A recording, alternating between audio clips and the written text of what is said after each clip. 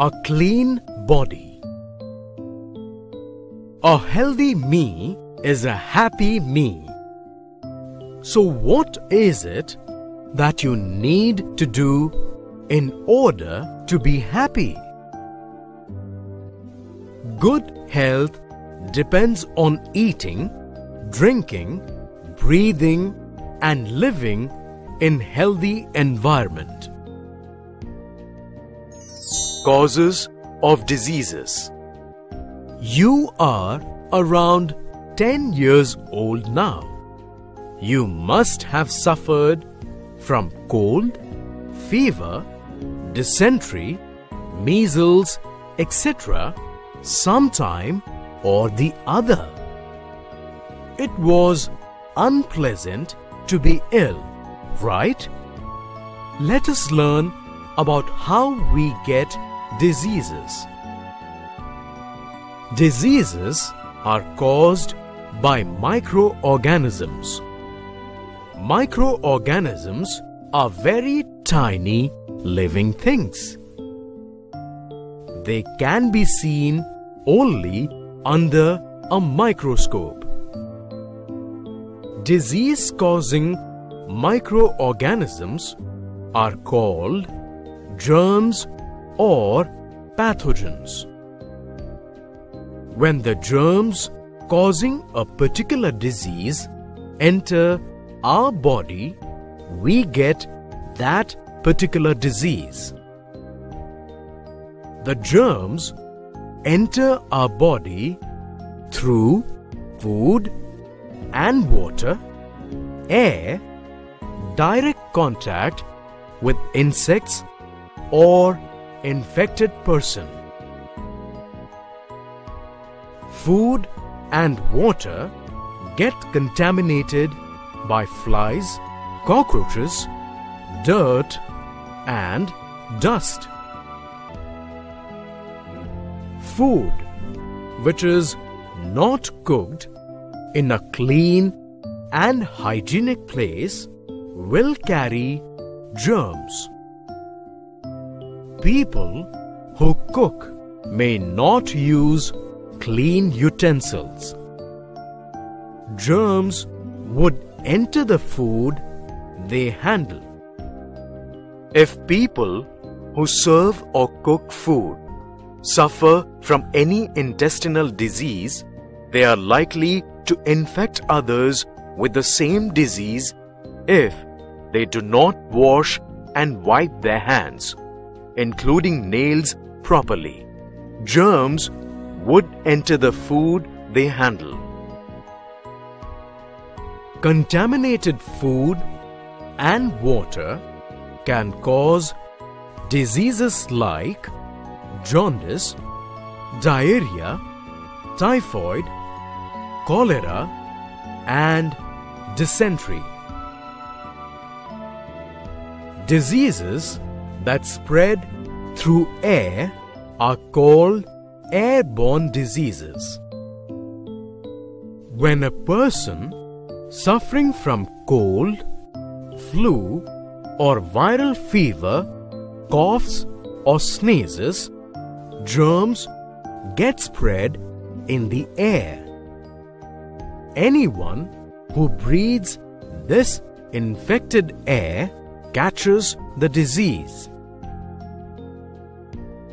Common cold, flu, measles, diphtheria, and tuberculosis are some of the airborne diseases. Contagious diseases. The diseases that spread through direct contact are called contagious diseases. Ringworm, scabies, mumps, chickenpox, and conjunctivitis spread by touching the infected person or sharing towels, handkerchiefs, etc. with an infected person. Vector-borne diseases. The diseases that spread through insects are called vector-borne diseases. Lice transmit typhus fever. Plague spreads through rats.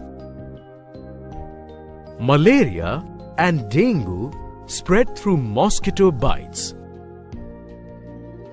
When a female Anopheles mosquito bites a person suffering from malaria, the germs enter the body of mosquito.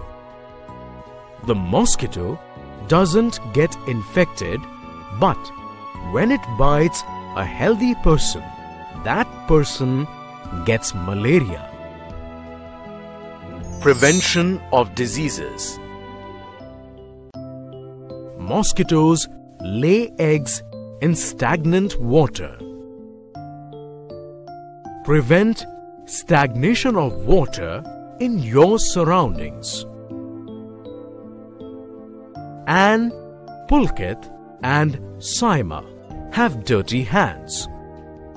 Each of them washed their hands for 15 seconds. Anne uses cold water. Pulkit uses cold water and soap. Saima uses warm water and soap. Who will have the cleanest hands? Why? Saima will have the cleanest hands of all, as warm water and soap will remove the germs and dirt properly. Remember to dry your hands thoroughly after you have washed them. Vaccination. Vaccination is a preventive measure.